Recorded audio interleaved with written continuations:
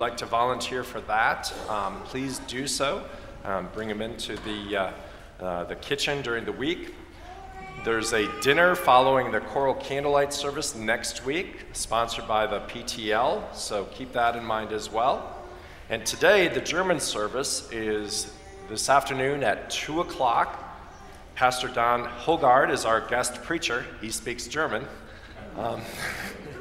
And the Concordia German Singing Society is also the guest choir, so it should be a beautiful service auf Deutsch. We still have names of children and homebound members on the Love Comes Down tree in the lounge, so please go down there, pick a name off the tree to help brighten their Christmas. This morning, please join us for coffee and refreshments in the lounge between services, and then Sunday school and Bible class.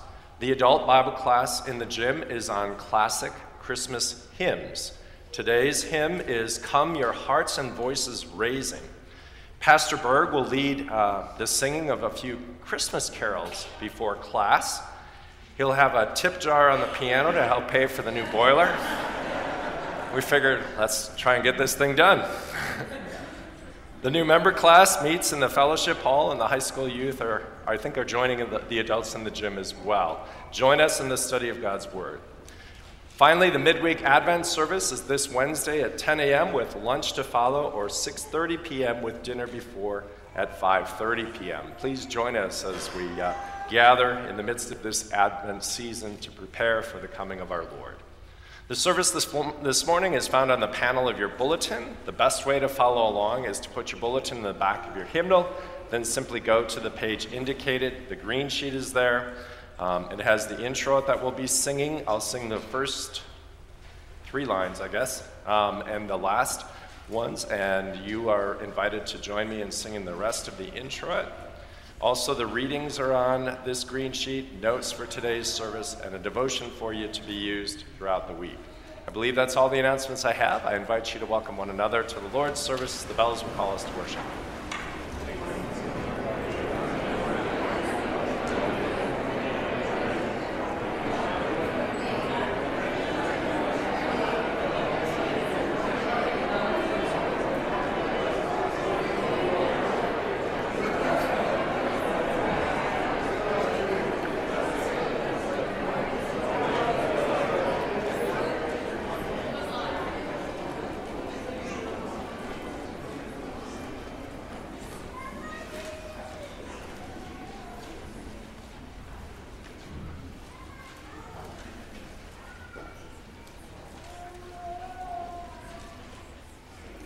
In the name of the Father, and of the Son, and of the Holy Spirit. Amen. Our help is in the name of the Lord. Who made heaven and earth. If you, O Lord, kept a record of sins, O Lord, who could stand? But when you do your forgiveness, therefore you are feared.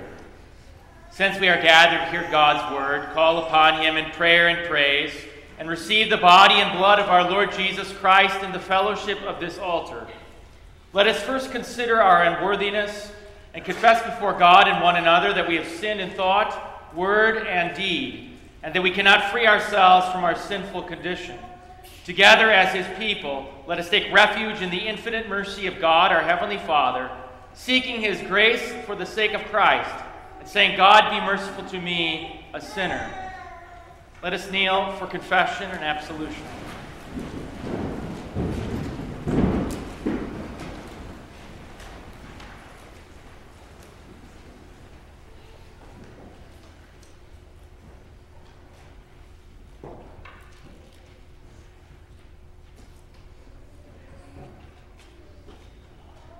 Almighty God, have mercy upon us, forgive us our sins, and lead us to everlasting life.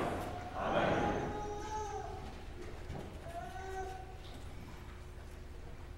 Almighty God, in his mercy, has given his Son to die for you, and for his sake forgives you all of your sins. As a called and ordained servant of Christ, and by his authority, I therefore forgive you all of your sins in the name of the Father, and of the Son, and of the Holy Spirit. Amen.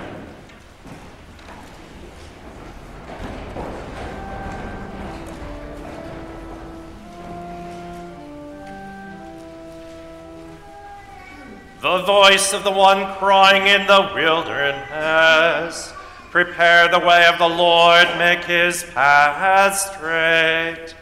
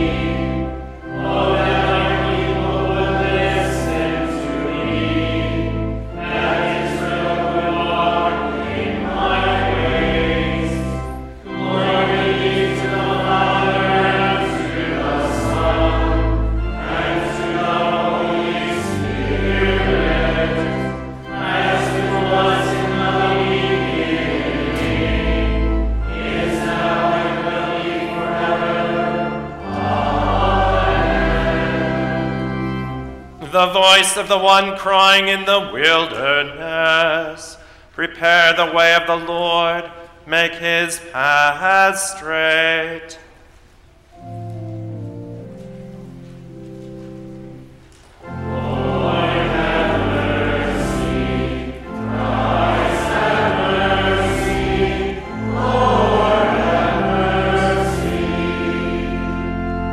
The Lord be with you. Let us pray. Stir up our hearts, O Lord, to make ready the way of your only begotten Son, that by his coming we may be able to serve you with pure minds. Through the same Jesus Christ our Lord, who lives and reigns with you in the Holy Spirit, one God, now and forever. Amen.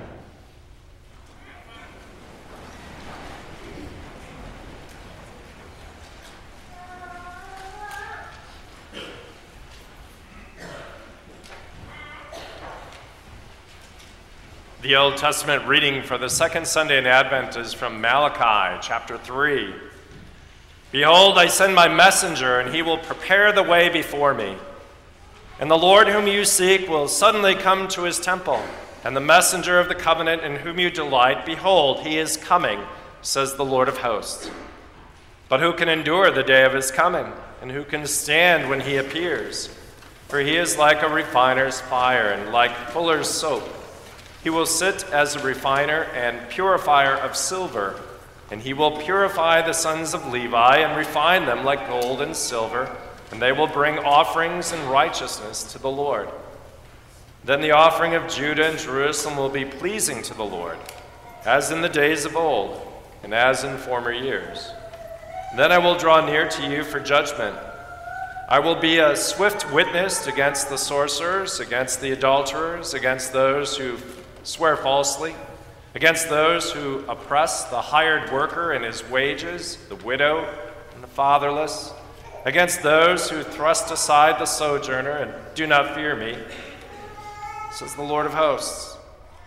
For I, the Lord, do not change.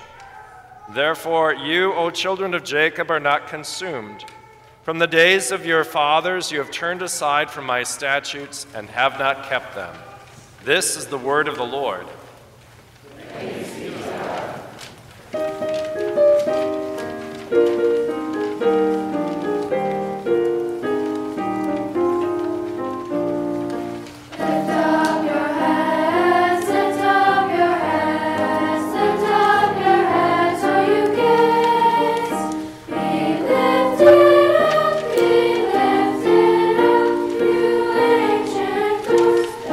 King of glory, make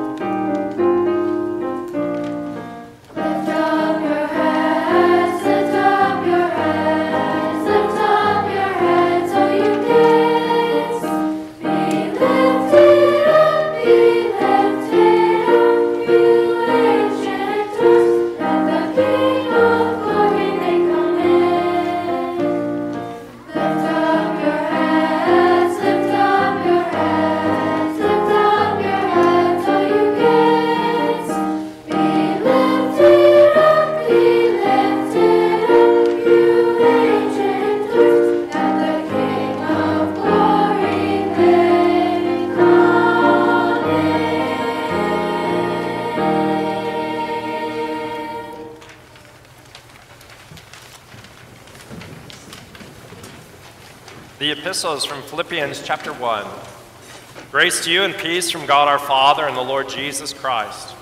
I thank my God in all my remembrance of you, always in every prayer of mine for you all, making my prayer with joy, because of your partnership in the gospel from the first day until now.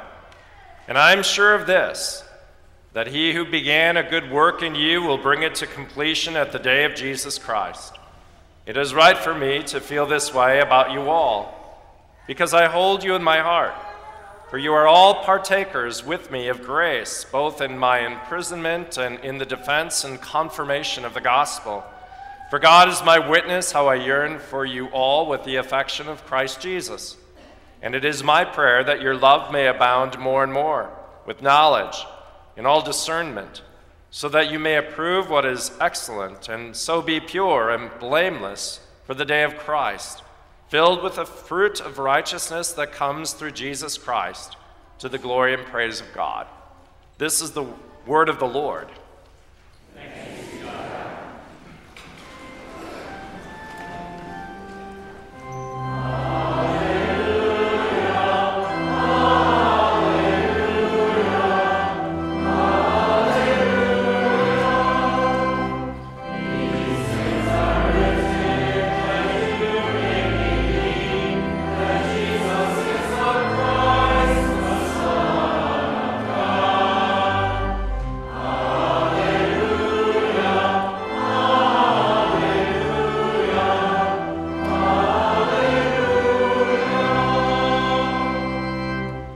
Gospel according to St. Luke, the 3rd chapter. Glory to you, O Lord. In the 15th year of the reign of Tiberius Caesar, Pontius Pilate being governor of Judea, and Herod being tetrarch of Galilee, and his brother Philip, tetrarch of the region of Iturea, and Trachonitis, and Lysanias, tetrarch of Abilene, during the high priesthood of Annas and Caiaphas, the word of God came to John, the son of Zechariah, in the wilderness. And he went into all the region around the Jordan, proclaiming a baptism of repentance for the forgiveness of sins. As it is written in the book of the words of Isaiah the prophet, the voice of one crying in the wilderness, prepare the way of the Lord, make his path straight. Every valley shall be filled, and every mountain and hill shall be made low, and the crooked shall become straight, and the rough places shall become level ways, and all flesh shall see the salvation of God. He said therefore to the crowds that came out to be baptized by him, you brood of vipers, who warned you to flee from the wrath to come? Bear fruits in keeping with repentance. And do not begin to say to yourselves, we have Abraham as our father, for I tell you, God is able to raise from these stones to raise up children for Abraham. Even now the axe is laid to the root of the trees. Every tree, therefore, that does not bear good fruit is cut down and thrown into the fire. The crowds asked him, what then shall we do? He answered them, whoever has 2 tunics is to share with him who has none, and whoever has food is to do likewise. Tax collectors also came to be baptized and said to him, Teacher, what shall we do? He said to them, collect no more than what you are authorized to do. Soldiers also asked him, and we, what shall we do? And he said to them, do not extort money from anyone by threats or by false accusations, and be content with your wages. This is the gospel of the Lord. Praise to you, Lord Christ. I believe in one God, the Father Almighty, maker of heaven and earth, of all things visible and invisible, and in one Lord Jesus Christ, the only begotten Son of God, begotten of his Father before all worlds, God of God, light of light, very God of very God, begotten and not made, being of one substance with the Father, by whom all things were made, who for us men and for our salvation came down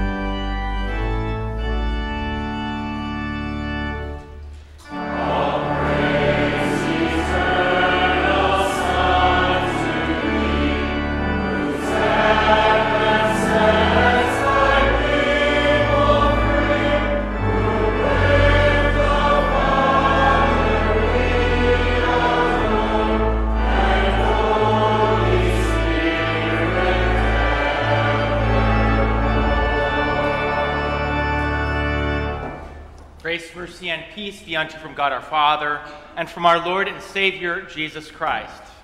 Amen. Our text is from the Holy Gospel read a few moments ago. Please join me in a word of prayer. May the words of my mouth and the meditation of our hearts be acceptable in thy sight, O Lord, our rock and our Redeemer. Amen. Please be seated. It happens every year about this time. People wanting to stop Christmas.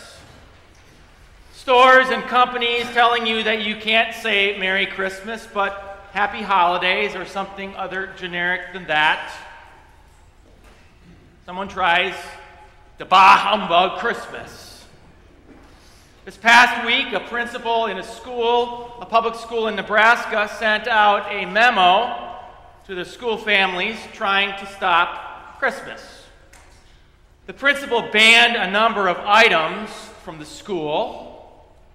The list that she banned included this: Santa, Christmas trees, elf on a shelf, the singing of Christmas carols, the playing of Christmas music, candy canes, reindeer, homemade ornaments, gifts, Christmas movies, and red and green items. Talk about a Scrooge. She got in trouble over that, by the way.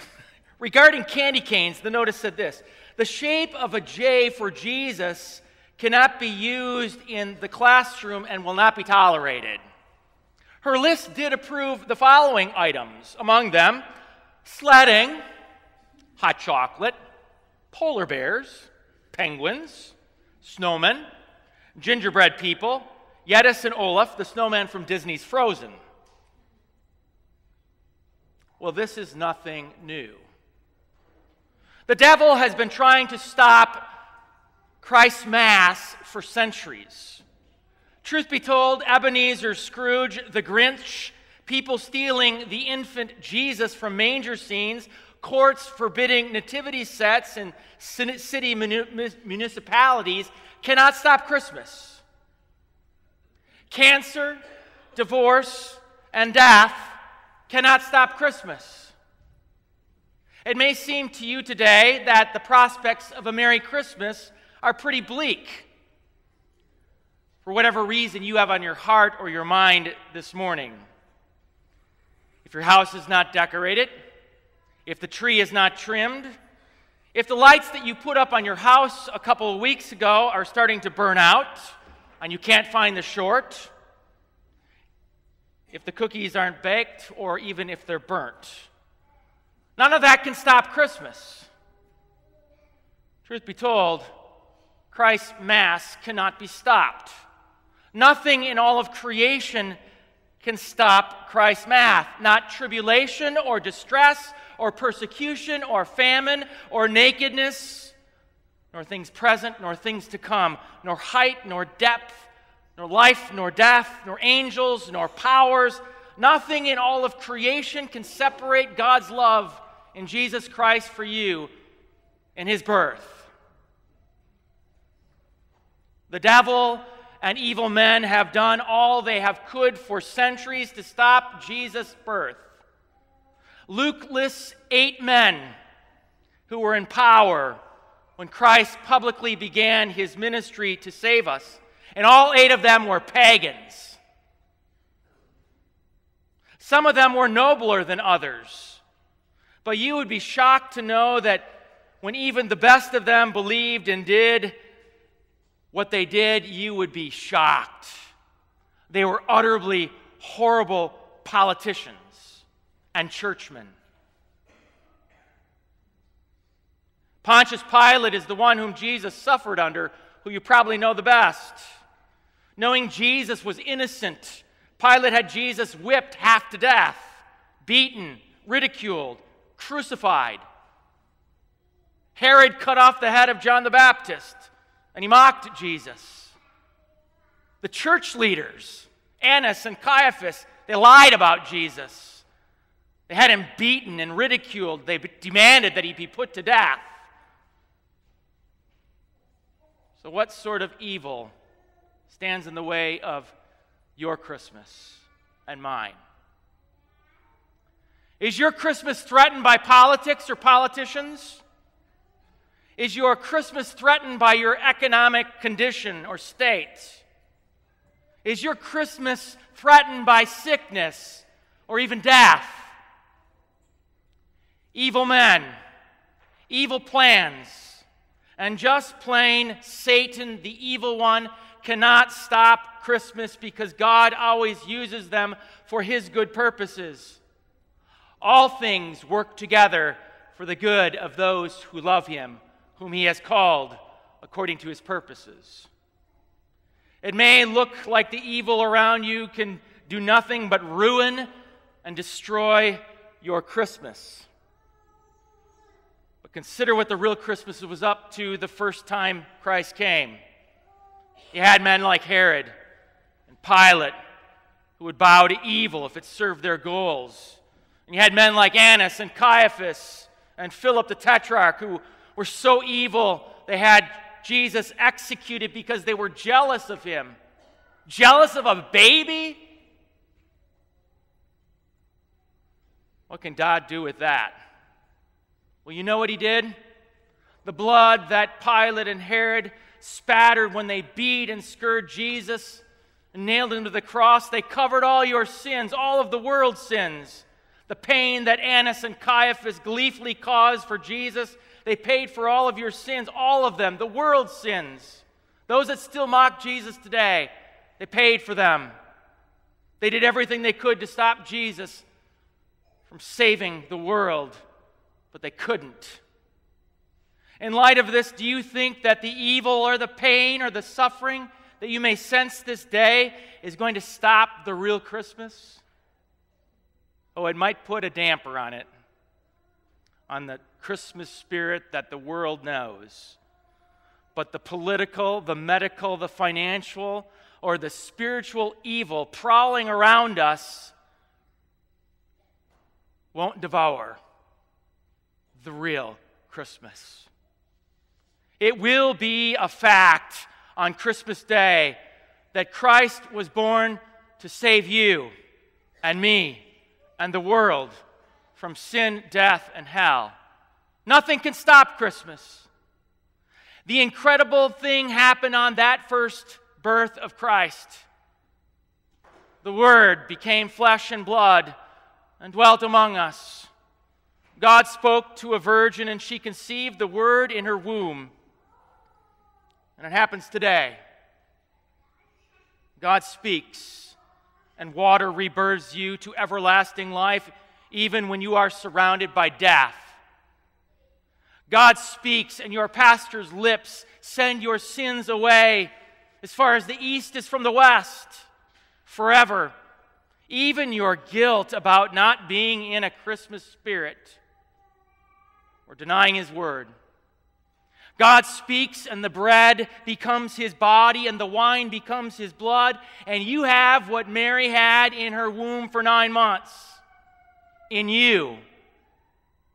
And if that's not the real Christmas, then nothing is. Nothing can stop Christmas. Not the evil around us, not the suffering or the death, not even our failures in this life. I know when you say I'm not ready for Christmas, you don't mean the real Christmas. You mean the gift giving and the food eating and the family gathering. You can be ready for that Christmas, and this is what throws you. Because there isn't any way you can be ready for the real Christmas. The word that John the Baptist proclaimed describes the impossible. Think about it. Every valley shall be filled, and every mountain and hill shall be made low. The crooked shall become straight, and the rough places shall become level ways. As those first people heard that, there were no diggers and dump trucks and cranes. As they heard those words, they said, "This is impossible. If I must fill in valleys and lower mountains for the Messiah to come, there's no way." We often think we can make Christmas happen too. But too often we're thinking about the gift giving and the food eating and the family gathering around Christmas trees. But that's not the real one. So let's all repent this morning of getting our Christmases confused. There are little things that can get in the way of our fake Christmases. Our lights may not work. Our kids may be fighting. The gifts you ordered from Amazon may not arrive on time. And there are real evils that can get in the way of fake Christmases, like sickness, death, poverty, homelessness, war, racism. But little evils, big evils can't stop from God becoming flesh. He is Emmanuel, God with us. So rather than trying to get into a Christmas-me mood, whatever that means, pray the collect. Stir up your hearts, stir up our hearts, O Lord, and make ready for the Christ. Pray the Psalms. Sing the hymns in the liturgy. Don't ever take these things for granted, for they will sustain you on your dying bed. And teach them to your children.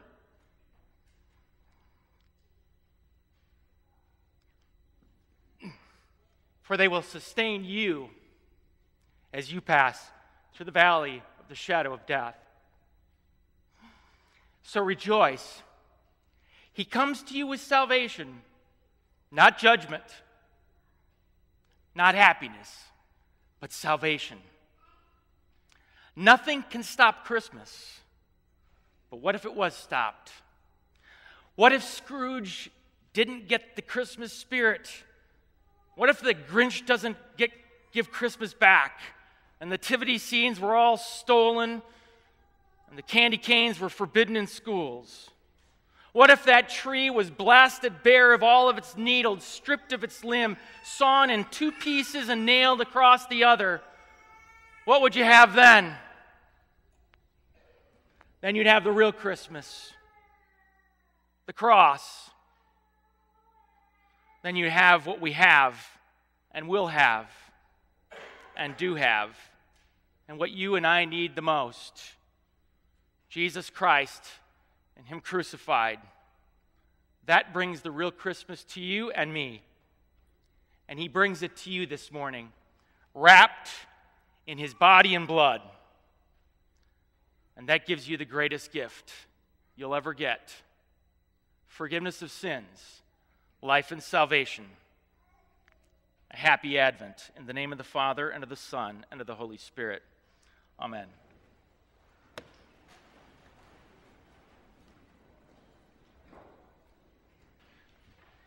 Let us pray for the whole Church of God in Christ Jesus and for all people according to their needs. Holy God, who prepared the way of our Lord Jesus Christ, your Son, by the ministry of John the Baptist, prepare our hearts by repentant faith for Christ's glorious return, joyfully receiving the forgiveness of sins and serving you in willing obedience. Lord, in your mercy. Almighty God, our King, whose eyes watch over the nations, we pray for those who rule and govern your people in this and every land. Make them faithful in their vocations as rulers and as your servants for justice. Grant your protection to those who serve in the military, and grant your Spirit to guide those who minister to them, proclaiming your word of life and salvation. Lead each of us faithfully to serve you by fulfilling our daily vocations and duties in our homes, at work and school, in your church, and as citizens. Lord, in your mercy.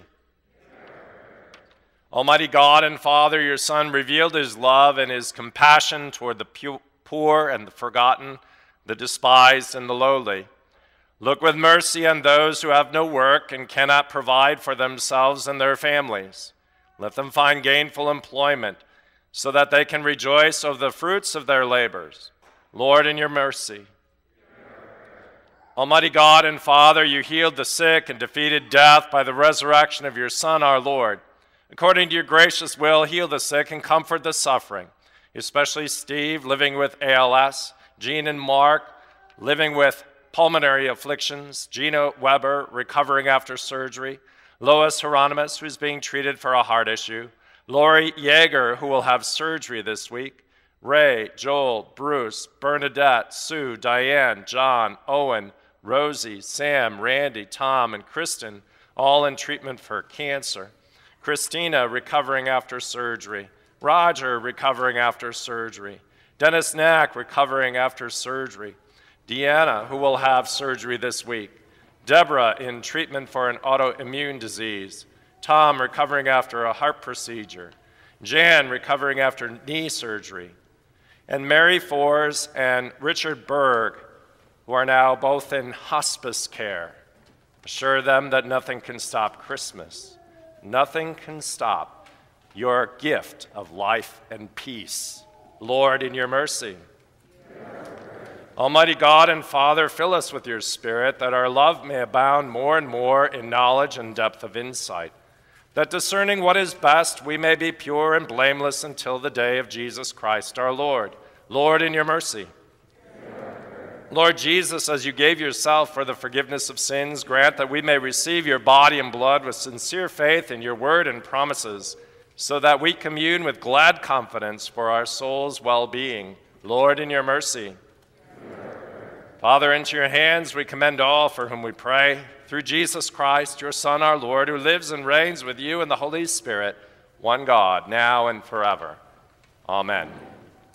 You may be seated for the offering and also for the signing of the Friendship Register, which will be in the middle aisle. Just pass it along and sign it if you will. That would be wonderful.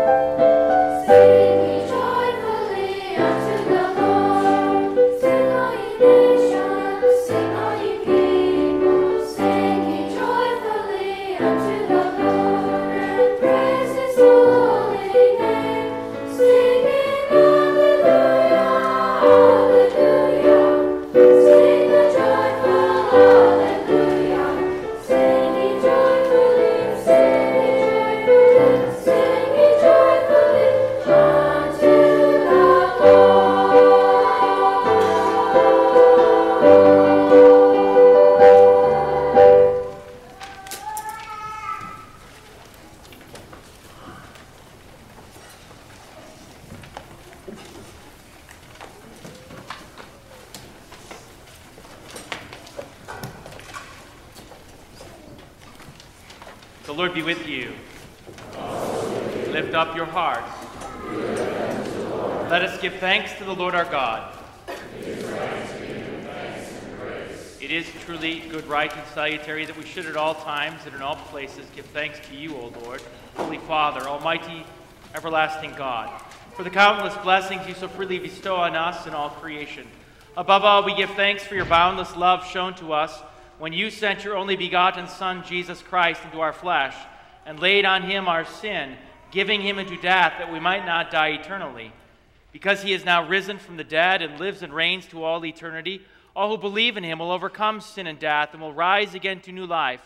Therefore, with angels and archangels and with all the company of heaven, we laud and magnify your glorious name, evermore praising you and saying,